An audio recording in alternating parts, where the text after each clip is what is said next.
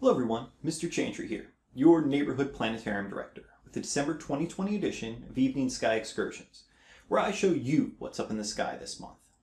December hosts the shortest day of the year with the winter solstice on the 21st. The shortest day of the year also means the longest night, and it's a good thing too, because there's two nighttime events that you will want plenty of time to catch. The best meteor shower of the year, the Geminids, will show up mid-month. Then, on the winter solstice, Jupiter and Saturn will have their greatest conjunction since 1623. Let's start with the Geminid meteor shower and these topics. What is a meteor? To answer this, we need to talk about the difference between three words that often get confused: meteor, meteoroid, and meteorite. A meteor, sometimes called a shooting star, is the light produced in Earth's atmosphere when a meteoroid hits it at really fast speeds and heats up the air so much that it glows. A meteoroid is a small piece of ice or rock in space. These are typically about the size of a grain of sand or dust, up to about the size of a small boulder, about a meter across. Lastly, a meteorite is what can be found if a meteoroid makes it all the way through the Earth's atmosphere without completely burning up from the heat and makes it to the ground. So what is a meteor shower? A meteoroid can hit the Earth's atmosphere at any random time, and you might happen to see a meteor in the sky. But these random events are not predictable. You could sit outside on any night and stare at the sky and maybe see one, a few, or no meteors at all. But there are about 10 times a year when astronomers know the Earth will encounter many meteoroids for about a week, and you can expect to see many meteors in a night. Why do meteor showers happen? We know the Earth revolves or goes around the sun, but there are objects like other planets, comets, and asteroids that also go around the sun. When comets and sometimes asteroids go around the sun, they leave trails of dust, rock, and ice that have broken off of them all around their orbits. When the Earth goes through the orbit of one of these objects, we run into all of the cosmic debris. And voila, a meteor shower. The Earth is moving around the sun at about 67,000 miles per hour. And meteoroids are also traveling around the sun. When they collide, these particles hit the Earth anywhere from 25,000 to 160,000 miles per hour. That's so fast that the air or atmosphere in front of that meteoroid gets squeezed and heated up so much that the air starts to glow. That is the light or meteor you will see in the sky. The Geminid meteor shower is unique because it comes from the cosmic debris left from an asteroid, not a comet like most meteor showers. This shower is from the debris of asteroid 3200 Theatin. Now that we know what a meteor is and why meteor showers happen, what can you expect to see? Well, don't expect to go out and see meteors like fireworks in the sky for a few minutes, then head back inside. This is not how meteor showers work. The Geminids is one of the best meteor showers of the year, and in perfectly dark skies, you may see up to 100 meteors per hour on average. In more light-polluted areas like where we live, that number will go down, but you should be able to catch one every few minutes. This year, we are in luck because the moon will be in its new phase as the shower peaks on the 13th and 14th of the month, and won't block out some of the fainter meteors. When and where can I see the Geminid meteor shower?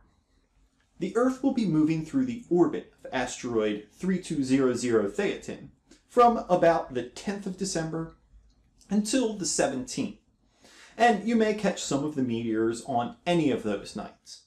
But the night that we go through the largest concentration of debris will happen around the 13th and 14th of the month. The best night to go out will be on the evening of the 13th into the morning of the 14th. Since these meteor showers happen because the Earth is going through the orbit of another object, you are most likely to see the most meteors between midnight and sunrise. As the Earth goes around the Sun, you are looking to where the Earth is going after midnight and in the early morning.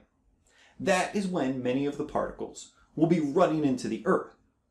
This does not mean that you won't see any before midnight, but meteors will happen less frequently.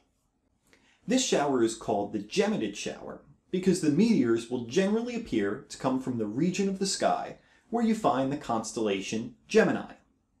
To locate the constellation Gemini, it is best to first look for Orion the Hunter and the 3 bright stars that make up his belt. Down and to the right of the belt is a bright whitish blue star named Rigel, and up and to the left of the belt is a bright reddish star called Betelgeuse. If you draw a line from Rigel through the belt to Betelgeuse and continue going straight, you will run into the 2 bright stars, Castor and Pollux, which are the heads of the twin brothers that make up the constellation Gemini. This is generally the direction you want to face when looking for meteors from the Geminid meteor shower. So, how should I prepare to be comfortable watching it? Be sure to dress warm and bring a warm blanket because it is December and you will be outside at night. Use an outdoor lounge chair to lay back so you can comfortably look about halfway up in the sky in the direction of the constellation Gemini. Make some hot chocolate or other warm drink to keep you nice and toasty. While patiently waiting for meteors, you may want to listen to some music or a podcast, have a conversation with a friend, or just enjoy the silence. If you're not into the whole sitting outside in December thing for a long time watching for meteors, there is an event to check out in the sky this month that only takes a few minutes to observe. This will be the Great Conjunction of Jupiter and Saturn on the 21st of December. The word conjunction actually means join together in Latin. If you remember from English class or Schoolhouse Rock, conjunctions such as and, but, or join together words, clauses, or phrases. In astronomy, we use the term conjunction when 2 objects, such as planets or the moon, appear to join together or pass close by other planets, the moon, or stars in the sky. Regular conjunctions happen quite often, but go unnoticed by most people. When the 2 bright giant planets in our sky pass by each other, it's called a great conjunction. This year, the great conjunction of Jupiter and Saturn is special because the 2 planets will appear closer together in the sky than they have since 1623. All through the fall, we've been watching Jupiter and Saturn slowly get closer and closer in the evening sky. On December 21st, they will be at their closest to each other, appearing only 1/10 of a degree apart in the sky. To give you an idea of how close that is, the moon is about 5/10 of a degree across in the sky. So imagine 1/5 the width of the moon in the sky. Now remember, when dealing with the sky, looks can often be deceiving. Although Jupiter and Saturn will appear very close together, they are still separated in space by almost 400 million miles. They only appear so close together in our nighttime sky, because as the planets revolve around the sun, they do so in different amounts of time. The Earth, for example, takes about 365 rotations, or days, to complete 1 revolution around the sun. This is what we call a year. Jupiter takes about 12 Earth years to make 1 revolution around the sun, and Saturn revolves about once every 29 Earth years. About every 20 times that the Earth goes around the sun, or every 20 years, Jupiter and Saturn will be at their closest points to each other in their orbits. From the Earth, looking out into space, they will appear to be right next to each other, even though they're separated by hundreds of millions of miles. To see the Great Conjunction on the night of the 21st, you'll need to go out just after sunset and look to the southwest, the direction where the sun just set. Look about 15 degrees above the horizon. This is about the distance between your pinky and pointer finger, stretched out at arm's length. Jupiter and Saturn will appear almost as a single bright light in this direction. Be sure to get out early, because this particularly picturesque planetary pairing will set below the horizon by about 6:30. If you're unable to catch this conjunction on the 21st, these two planets will still be a magnificent sight the few days before and after the 21st. If you happen to catch the Great Conjunction on the 21st, you can also take a minute to celebrate the winter solstice. There isn't anything in particular to see in the sky that indicates the winter solstice, unless you've been accurately measuring the position of the sun for the weeks leading up to the solstice.